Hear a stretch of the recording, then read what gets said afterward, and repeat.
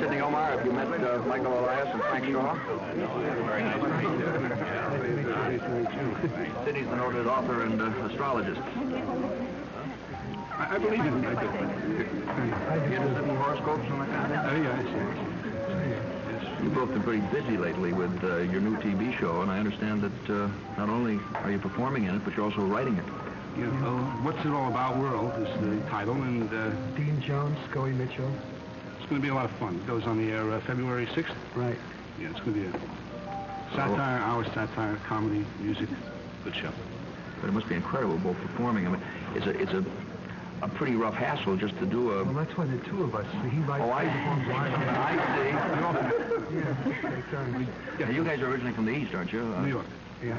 And have had, because of the show, I understand, to move to the West Coast. Is living very different in California than... You find it much different? Well, I can't get used to it. I always forget the day you're supposed to take out the trash. Keep that straight. And, see, in New York, I just threw it out the window. So do a lot of people. I miss my mugger very much. You what? My mugger. A little old lady used to take away the money in the park every night. Right. In fact, I'm bringing her out here. She's going to hit me on the head every Thursday night just to make me feel at home.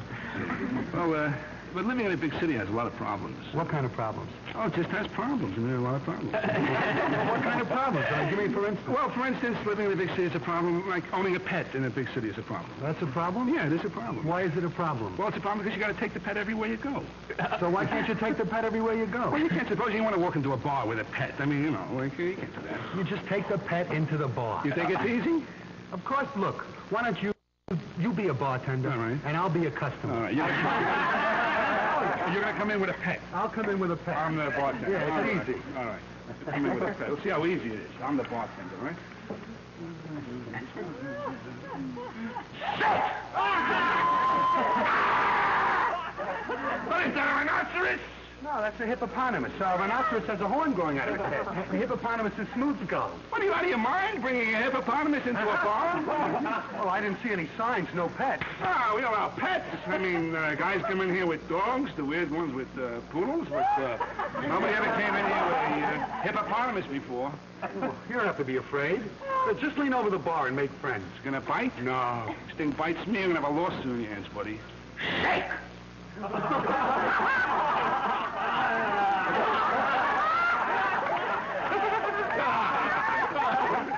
That's affection. Can I have a scotch on the rocks with a twist? Oh, what is that, a male or a female?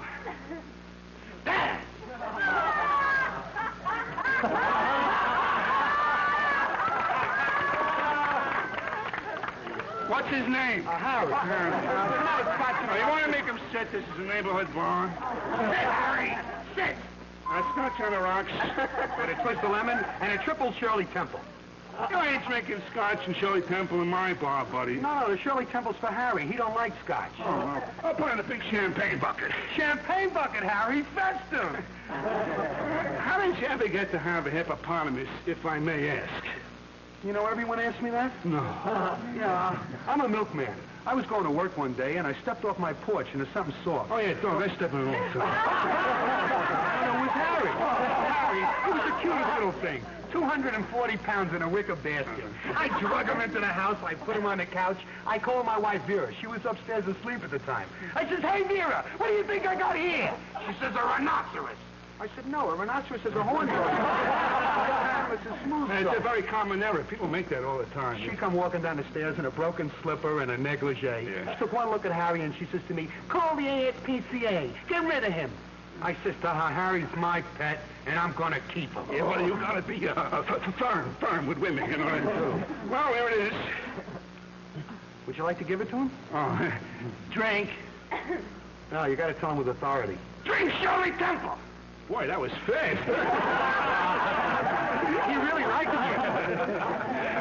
Hey, can I pet him? No, you can't pet a hippo. Oh, no? You got to show him love. You got to show him care. You got to show him that you care. I love you, sweetie. Honey, baby. Oh, see if you get him in the eye. He loves that. So, she let you keep him, huh? Oh, yeah, everything went great for about 3 weeks. Yeah.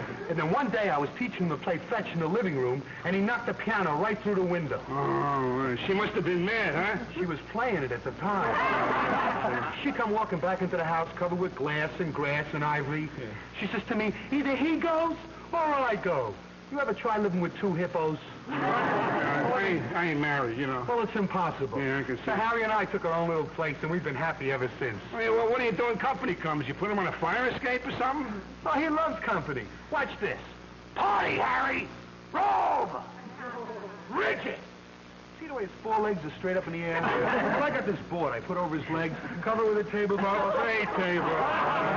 Very clever. See his head? Mouth open. Oh, yeah. Oh, wow. Instant garbage disposal. Hey, would the beast like some garbage? Garbage, Harry? Oh, look at him wag his little tail.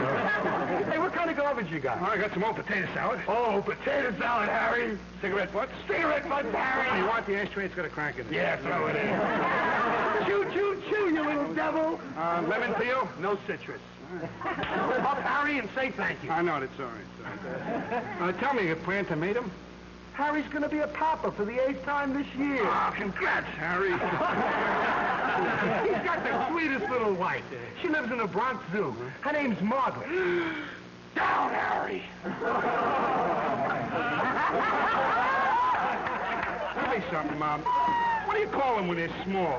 Puppies? No, hippies. Maybe you'd like one. Well, I know. They must be a lot extra. They do. Oh, my God! Oh, no! Tell him to stop, Harry. Harry, you stop this What am I minute. gonna do? Give me that newspaper, will Never you? clean it up in Just a give me that newspaper, Harry. Business. Head down, Harry, you bad hippie. Bad. You're always embarrassing me. I can't take you anywhere. You wait for me outside. What is that? You got a mop and mop. You better get this with a mop. It's Take blood me a control. second. The porter's coming in. He'll get it. Well, look, here's $5. Take out for the drinks and give the porter the rest. I'm I sorry. don't mind if you bring him in here. You should check him out first. You know what I mean? Oh, Harry's never done anything like this before. He's housebroken. Yeah, I see his house. And he listens to me. Just look at the way he's waiting for me out there. Just... No. Oh, what happened? You know that motorcycle that was parked outside, that policeman's motorcycle? Yeah? Harry just buried it. Oh, that cop will kill me when he finds out. He already knows. He does? He was